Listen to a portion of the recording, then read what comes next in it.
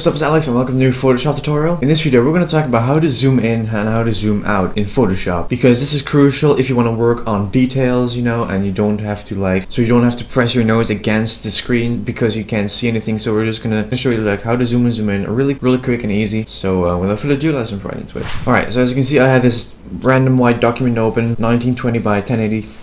And I'm just going to show you guys there are two ways to zoom in and to zoom out. So basically the first thing is you want to hold Alt, and I don't know which key it is on a MacBook, I'm a Windows guy. So you just want to hold Alt, you simply want to scroll down, and you want to scroll up. Scroll down, scroll up.